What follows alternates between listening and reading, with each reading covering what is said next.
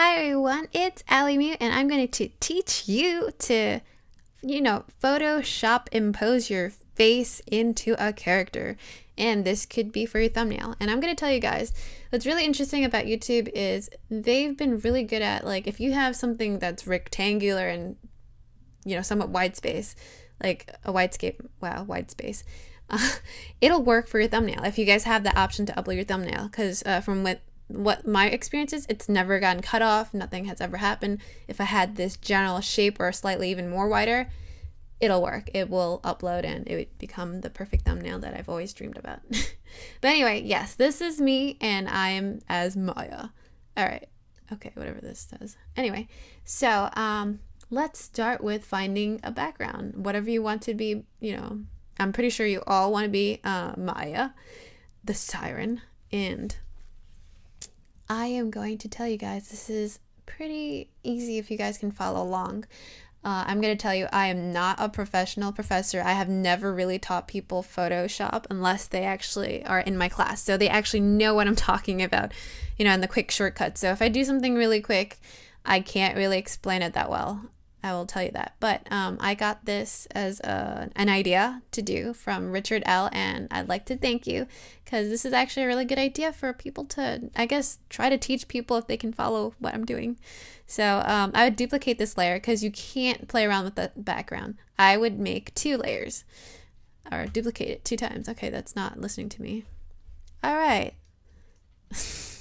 Duplicate layer again. And let's delete this lock layer. There's no way of unlocking this. Cancel. Press this. And then you will have 2 copies. If you click on this, it makes it invisible. But when you're like still highlighted here, it means that you're still on that layer. And it says you can't do anything because you're selected on this and it's hidden. So that's a good thing about that feature. So we're working on the back one anyway. What we want to do is get rid of Maya's features. So I'm going to do this little facial surgery on her. So we would take the clone stamp tool, and what it does is basically it actually clones the texture so it doesn't look that fake. So I'm going to do this slowly. You want to do this very slowly because if any sudden quick thing that you do, you might not, get rid of it very fast. And you can see in the little corner here how I set my my parameters, I guess, like the percentage of strength, the opacity. If you have it too strong, it's going to be a lot more harder to like. It's just too, I don't know, it's too abrasive because right now I'm lightly like airbrushing it on, and it doesn't like, I guess, I don't know how to explain it, but it just doesn't cover it completely and like have that weirdness to it, I guess. Wow, this is so hard to try to explain a bit, but trust me. Not liking the way it's looking here, so I can quickly like dabble here. I want to get rid of her eyes, her beautiful, lovely eyes. And I'm gonna get rid of it because my eyes are gonna be replaced onto it. I wonder if, what is Maya? Is Maya like Asian? I have no idea. I'll leave her eyebrows for now. Yeah, what is she supposed to be? Well, it doesn't matter. She's really hot. That's for sure. Is anybody playing as Maya besides me? Well, I'm pretty sure I'm not the only one that's playing Maya, but I'm just wondering if any of you guys wanted to be her. And just because she's a girl and you're a guy doesn't mean you can't play a girl character. That's retarded. So I want to clean this up a little bit. I'm going to get the brush tool, and whatever I have on right now is too harsh. I want it to be airbrushed. And I want that dark peachy color over here. And I'm going to make this bigger. So all I have to do is put a little bit and it'll appear. See, look. Like I want this to be kind of like this color. Okay. This color, so it kind of smooths it out in a sense.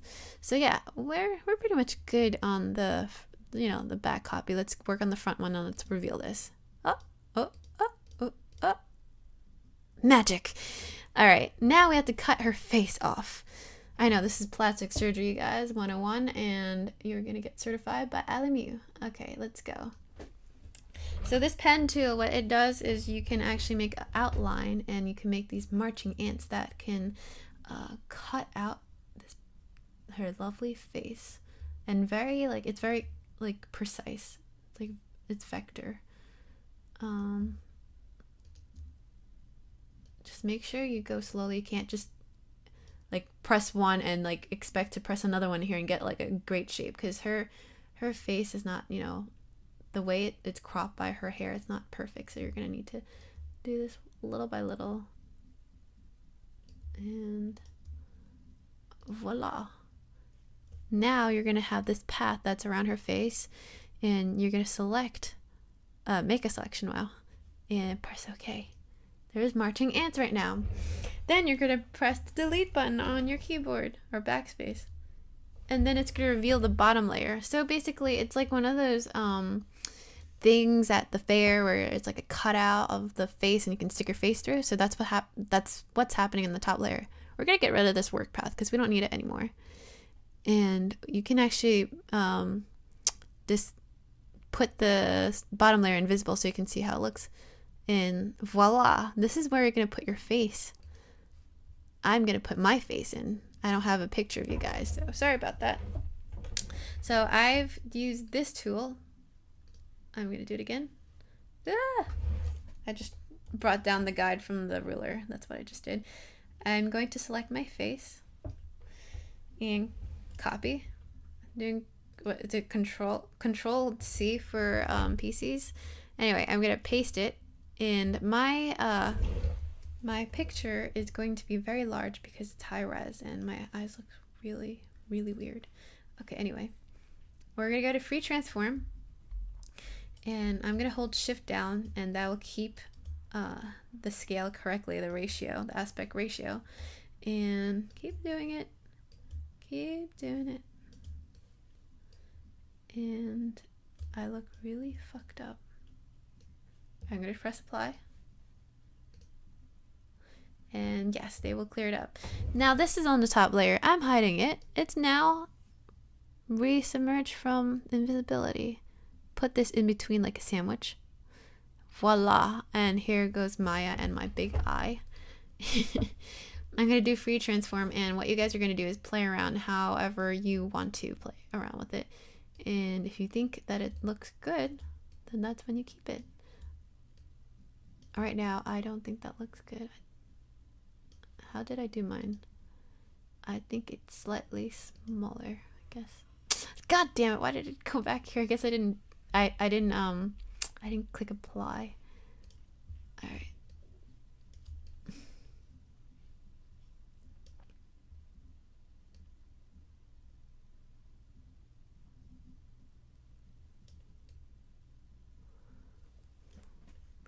I think this is pretty close to what I had before. Let's drag it out and see how close I am to it. I think I made my face slightly smaller, so bear with me, you guys. Free transform. Make it a little smaller. Yeah, that looks pretty good. Yeah, that's pretty much what I did. Okay. Apply. Alright. Now we're going to fill in the bangs, which I did previously. We're on this layer, which is on my face. You do not want to be part of this. Another thing is, I think I should shift over my face a little bit, because I notice here it's not like that, and yeah, I think it's pretty close. It's really close to how I did it. I look fat here, you guys. What the fuck? Oh god, I look fat. Alright, sorry. Alright, anyway. Continuing and moving on, okay? Alright. Let's go to the first copy, and I'm gonna copy this. I'm gonna select this and paste it. Where'd you go? Kanajo, where'd you go? Alright, there it is. I copied it, and that's the one that I selected. What we're going to do is do the same select thing that I did before. I'm gonna quickly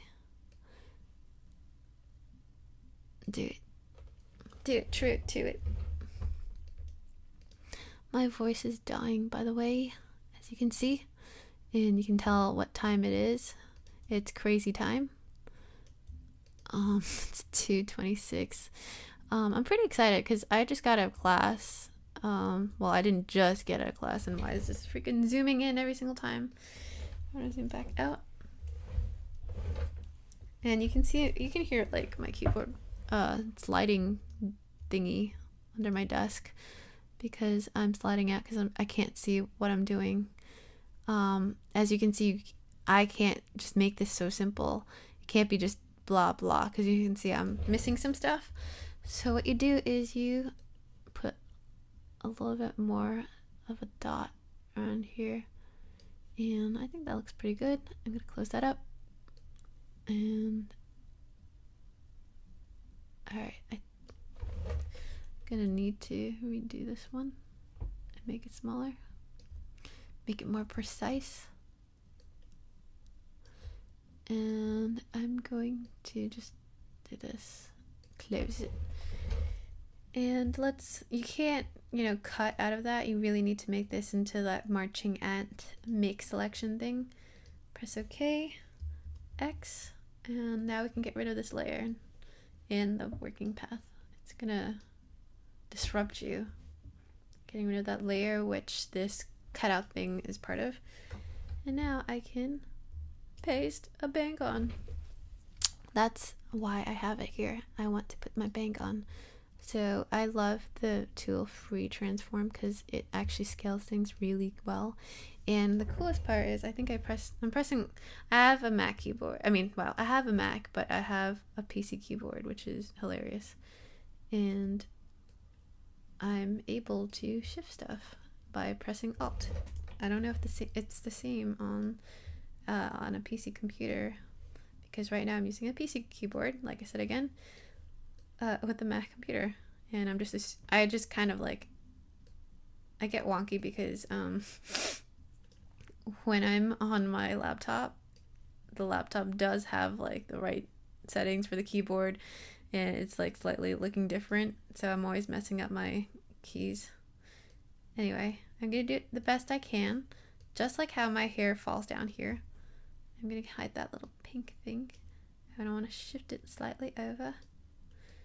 And you want to make it as natural as possible to what you have.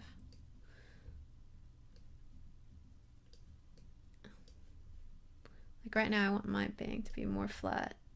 Let's stylize it some more.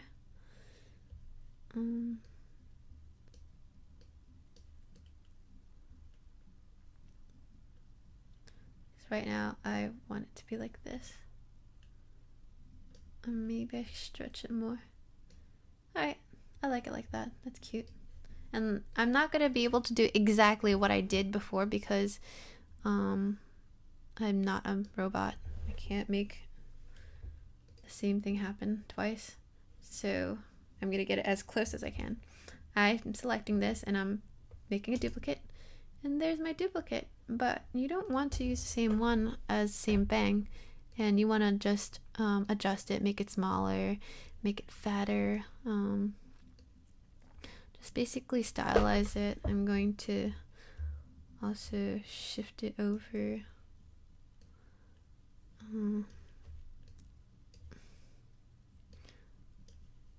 Don't worry, I know it doesn't come easy.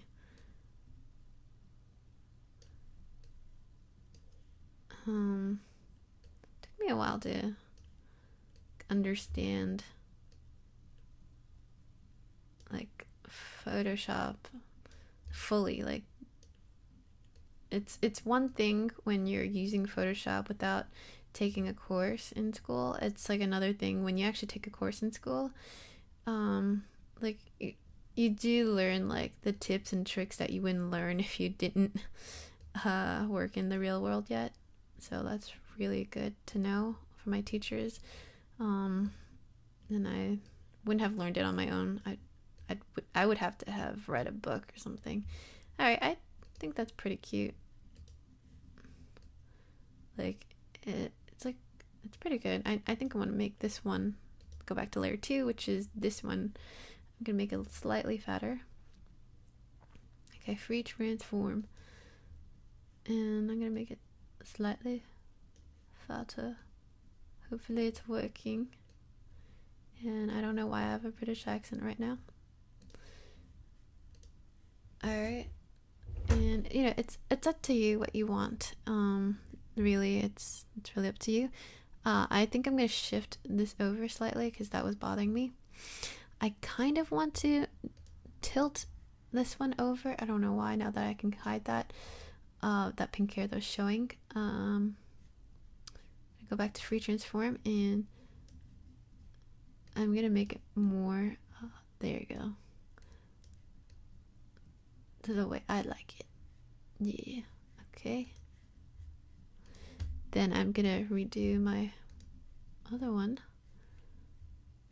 I know, I'm such a perfectionist. I don't know why. I like making sure everything kind of looks like the way I like it. I think that's a good thing too. Alright. Now we want to make this look a little bit more natural. I'm going to be using this smudge tool. And this is the strength that I have. I'm on normal mode. Basically, I'm going to draw this slightly in here inwards, as you can see. So it kind of looks like that it's from here. It's coming from... Oh, this is on the second layer. Hold on, I'm going to make the strength a little slightly lower. And there. So it's kind of like dragging into there. I'm going to do the same thing with the second layer. You just want to put a little bit so it just looks like it's, you know, natural from there. Here's a quick way you can cover this side. We're going to use that stamp tool that I showed you. And I'm going to make it, I want to make it bigger, but I guess. And let me guess, this is not on the right layer that I want. The Borderlands 2 copy.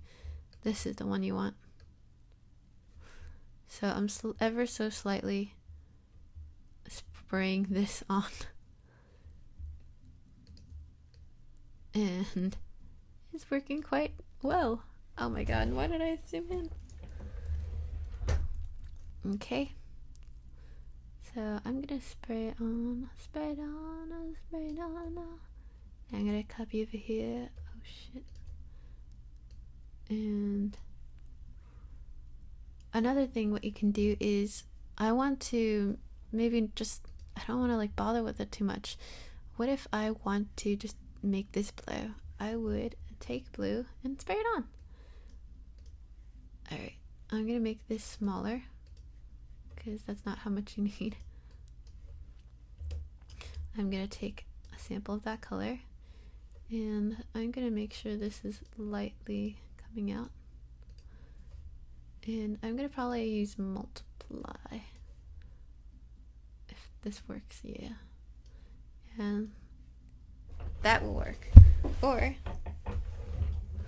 if you want to not worry about this, I can make my face bigger slightly. So you don't have to worry about it. Alright.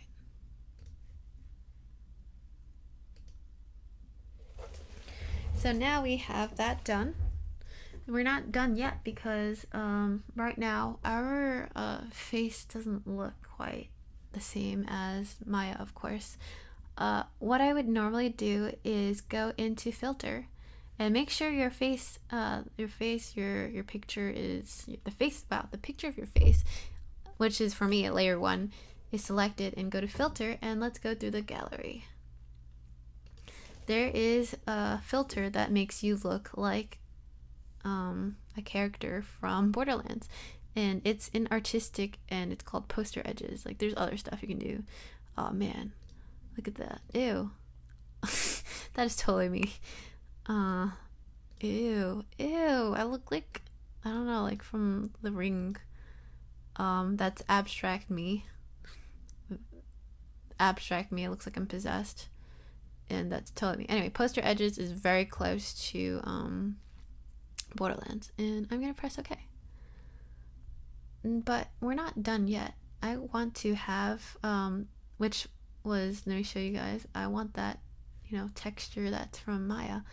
And what we're going to do is we're going to select our, make sure layer 1 where your picture is again, and go to multiply. That's what I did.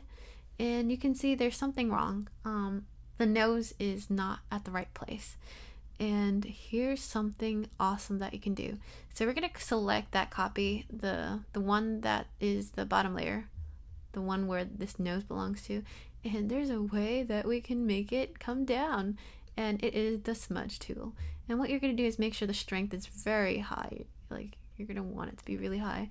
Don't make this little circle that small. You're going to need it to be as big as the nose, because we're doing a nose job right now. All right. No, this is big. Yeah, this is perfect. All right. Now watch magic happen. I'm going to drop it down to where my nose is.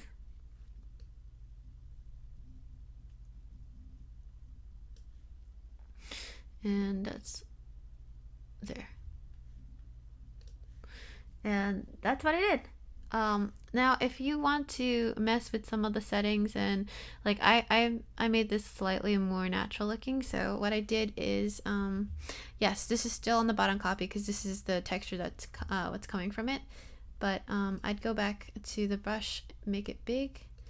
You're gonna need it. It's like airbrushing your face. I think of it as makeup. Make sure what you have is I think normal one, because the background doesn't need that. I'm gonna take a sample of the coloring around here. I want this kind of coloring, and you can like touch it up like that, make it lighter.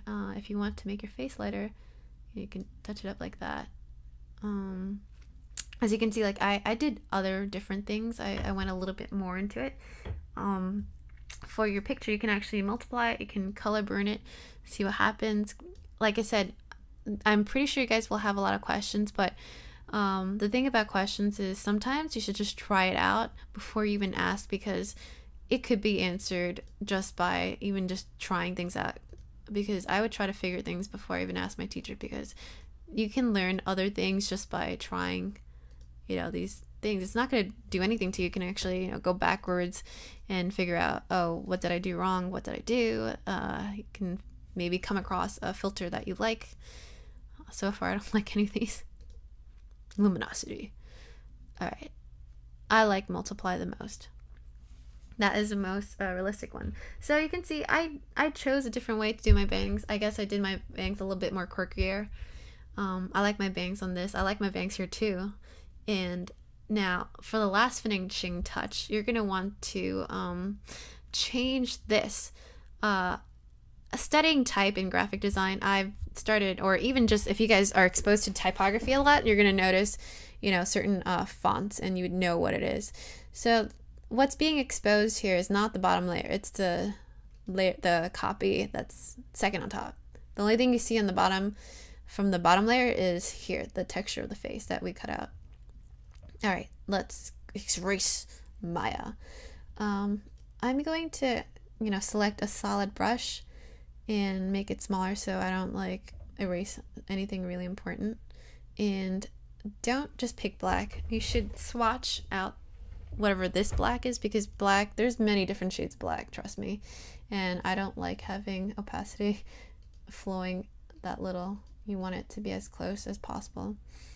And another thing is you don't want the airbrush brush.